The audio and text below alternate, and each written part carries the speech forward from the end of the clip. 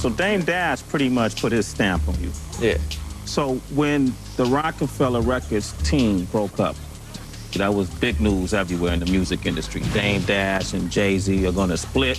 Some artists are gonna go over here, and others are gonna go over there. You chose to stick with Jay-Z. Why did you choose to stick with him when it seems by appearance that Dame is the one that supported you in the beginning? Do you think that's disloyal? Yep. I think a lot of just men in general, if you ask them something in that situation, they'll figure out a way to reword it. So it's like they answer it, but they don't give away that they was in the wrong. Mm-hmm. And a wise man could admit when he was wrong. Mm-hmm.